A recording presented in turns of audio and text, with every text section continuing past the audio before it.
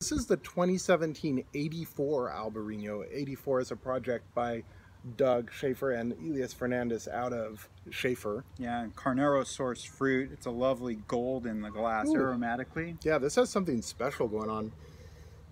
It's really fresh. There's a little bit of like a saltiness, salinity, like ocean air coming through, but there's also a really interesting fruit thing going on.